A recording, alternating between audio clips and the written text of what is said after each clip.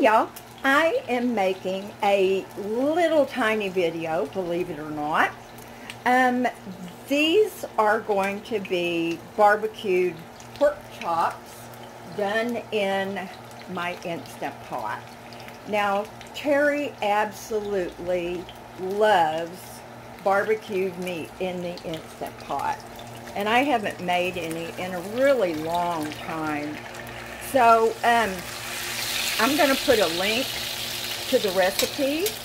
The site is called Dear Chrissy, and you make up this rub, and of course it starts with brown sugar, so that means it's a-okay with me.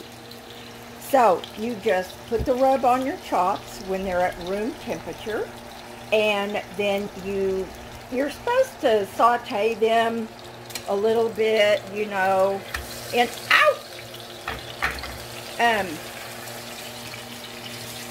let me concentrate here. Yeah, that's almost done. In olive oil in the saute on your Instant Pot, and I don't like to do that. I don't know why. So anyway, I'm just going to do these. I've got 2 more to do. And then you put broth in the bottom of your pan, and you top it with sweet baby rays and some big chunks of onion. Now, I usually do green peppers, but I didn't get out and get one yesterday. There is one crucial thing that I've remembered. Ta-da! I put a gasket in the lid of my Instant Pot. Oh my gosh, y'all. Now, I will let you know how these turn out, and do something fun today. And please be safe. Love y'all. Bye now. Okay, y'all. I thought I would just show you a little bit more on this teeny weeny video. Now, what I did was, let me get my price thing here. Y'all wouldn't know what to do if I was totally prepared. This is what I got for the meat. Now, Terry and I, or I should say, Terry's daughter and I know, God, I look so beautiful. But his daughter and I said that I'd be happy to continue to order his groceries and pick them up from Walmart and deliver them, and that I would also cook him a few meals a month. And so what I did was I kind of split our groceries up of the ingredients that I was going to cook meals with, and that way I'll give him a half or 2/3, and I'll keep a third. She said, "Oh, I don't want you to do all that work." I said, "Are you kidding me? If I'm cooking for him, I can cook some real food for me." Now, y'all know I don't need to do that. My diet is almost 100% sugar, and isn't that what the FDA says you're supposed to have? I thought so. Anyway, y'all, so I got the chops all done. Sweetie, Lily smells the pork chops, okay? She just had a big dish of food. So anyway, those are the chops. In case I moved it too fast, I got center cut, $3.97 a pound. It was 2.23 pounds, so it was $8.85 total.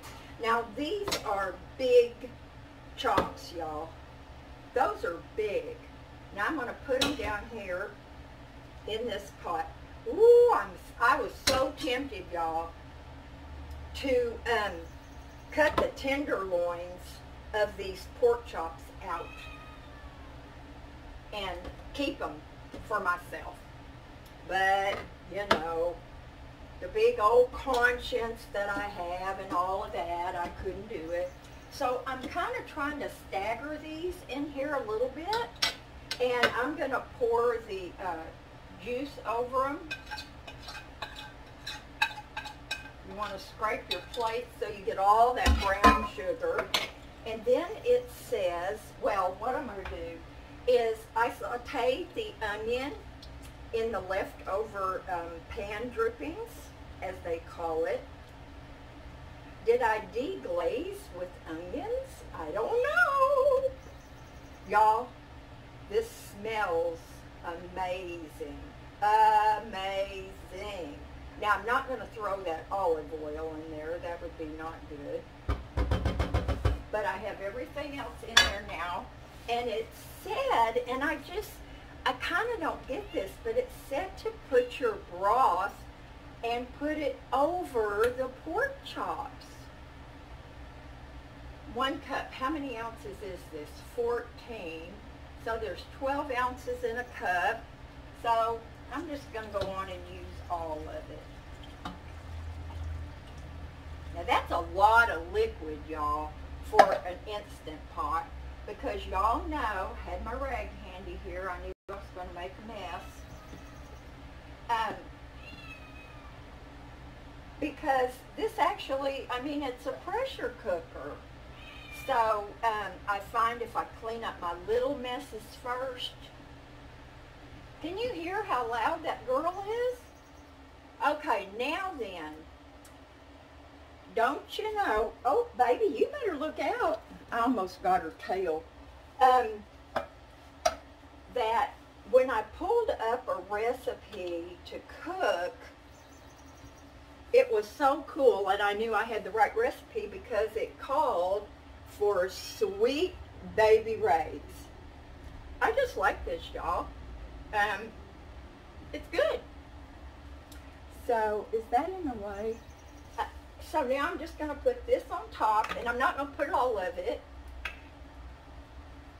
but I'm going to, I love this, has a squirt thingy on it. Now, what you can do is, when these are done, and the recipe calls for pressure cooking them for 7 minutes, and then let them do a natural release for 5 minutes. These chops are a little bit thick in some places, but then they just kind of narrow out. So I'm not cooking them for that long. And you know they changed the pork temperature guidelines a while back from 165 internal temperature to, I believe, I'll look this up and then I'll correct it, 145. Meat always continues to cook, and pork cooks really fast because it's thin, unless you're doing a pork roast or something. But that's it. That's all you have to do. And then you have to, let me see, let me put a little bit more in here. Now what you can do, and what I would do if it were not going to be almost 90 degrees out today, is I would line a cookie sheet with heavy-duty tin foil. I would spread my chops out, and I would put my onions all on top, and green peppers, had I gotten one, and cover them with more barbecue sauce and put them under the broiler for just a couple of minutes and get that nice crispy glaze going. Too hot, y'all. Too hot. So anyway, that's all there is to this. It's really easy. Now, if I like this glaze, if they turn out, see, I have my red gasket, which is good to know because then you know to use this with your spicy foods like this. And you use your lighter colored one to do things like potatoes and rice and noodles, things like that.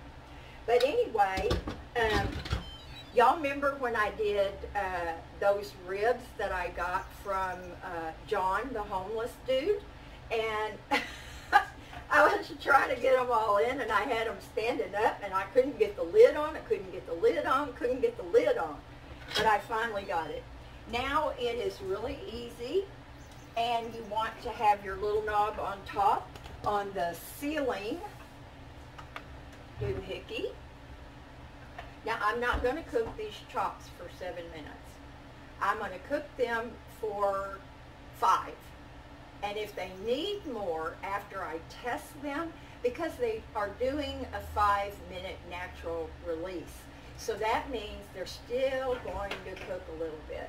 And the worst thing you can do for pork chops, and I know this because I have tested it over and over throughout all my years of being married and cooking hundreds and hundreds of meals.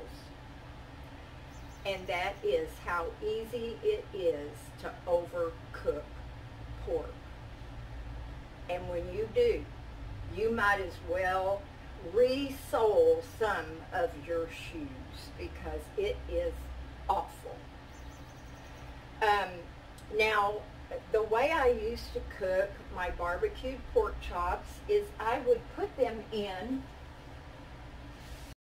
a roaster. I would fry them a little bit, in bacon grease. And then I would put them in the roaster covered with the barbecue sauce and the onions and the peppers. And I would cook them for 3 hours at 300 degrees, 250 degrees, and slow cook them until the meat was just, it was, you couldn't lift them out of the pot. The meat was just falling off the bone. But since I don't cook that way anymore, we're going to use our pressure cooker. And so I'll let you know. Y'all saw how easy it was for me to put that lid on, didn't you? I'm an expert. So I expect they're going to be really good. So I'll go over the recipe with y'all in just a little bit. Talk to you later. Bye now.